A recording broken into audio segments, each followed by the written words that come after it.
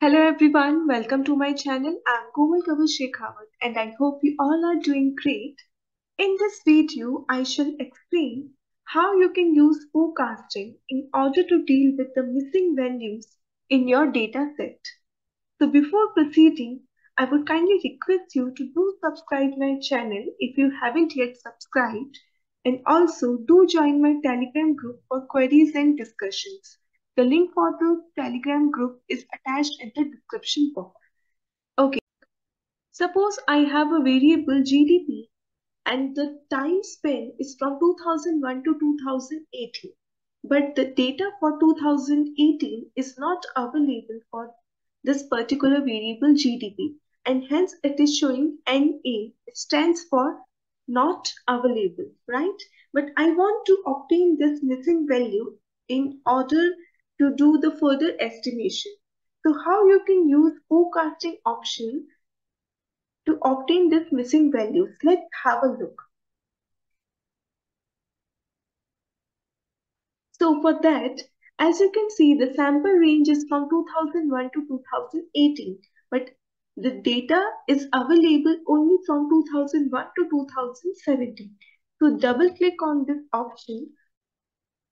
The EVIEWS is taking the entire year, but you have to mention over here only the years for which the data is available, and that is from 2000 to 2017, right? So once you have entered the sample range for which the data is available, click OK. Alright.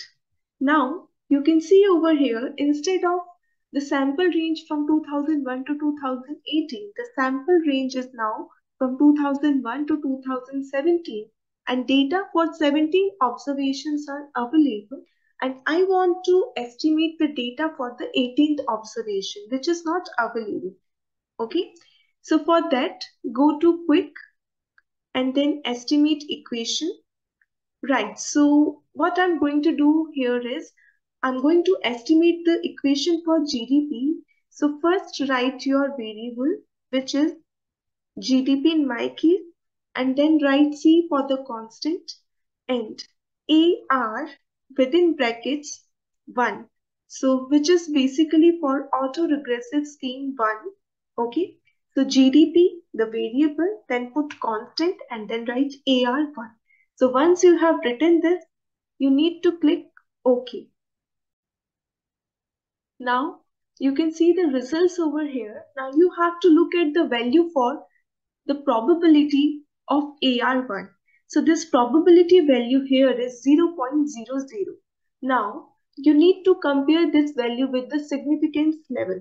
So suppose the significance level is 5%, and if this probability value is less than 5% level of significance, then you can use the forecasting option in order to estimate the missing value. Okay, so you can proceed with the forecasting, and if this value is not less than the significance value, then you can't proceed with forecast.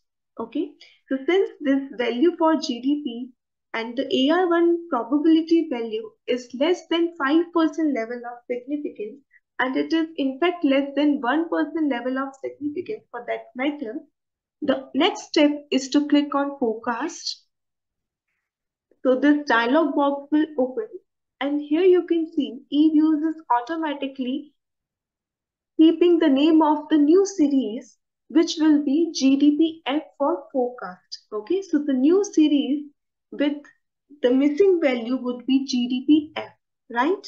And the forecast sample here is not 2001 to 2017. We are forecasting from 2001 to 2018. So you need to rewrite the forecast sample, and you can keep the rest of the things default and then click on OK. So as you can see over here, a new variable series has been generated in your work file, which is GDPF. So if you double click this variable, you can see over here the value for the year 2018 has been generated. So this is how you can use the forecast option in order to deal with the missing values in your data set. Another important thing is that you can use this forecast option only if you have at most two values missing in your data set. Okay, so if you have values missing more than 2, then you can't use this method to generate the missing value. Another important thing is that you can use this option only if you have missing values at the initial years or at the end. Okay, so the value missing in my data set was at the end. So for the year 2018, the data was not available. So hence I was able to use this procedure. Or another case is that if you have missing values in the initial year or at the starting, like for example, if I have missing values for the year 2001 or 2002, in that case also I can use this option of forecast. Okay, but if you have missing values in between the data set or in between the series, in that case you can use the interpolation method. I have already uploaded a video on how to generate the missing values using interpolation. So you can watch that video also. Now, suppose you have missing values in the initial year. In that case, how you can use this forecast option in order to treat the missing values. So let's have a look. So this is the Excel file of the data set, and you can have a look here. The data for the initial year 2001 is missing or it is not available. And for the estimation procedure, I need this value in order to execute the methodology, right? So in such cases where you are having a data set and the value for initial year is missing, so what you can do is you can select the entire range, okay? Afterwards, right click and there is an option for sort. So you can sort the data from largest to smallest value, right? So basically the data has been reversed and now it is showing the data from 2018 to 2001. So it is basically backward data. And now you still have the missing value for the year 2001. But if you import this file in EVIEWS, the data for the last year is not available basically. So basically what you are going to do, you can use the forecast option in the same manner. EVIEWS will estimate the value for this last year, which is now for the year 2001. So the purpose has been handled. So the task was to obtain the value for the year 2001 for the variable GDP, and it can be obtained using the same procedure, right? So in this way, you can move backward and estimate the missing value for a particular series or a particular variable. Okay. So now you have a missing value at the end of the series. Although the year is 2001, but the task is to estimate this missing value using the forecast option. Okay, and you need to follow the same procedure and EVIEWS will estimate this missing value for this particular series.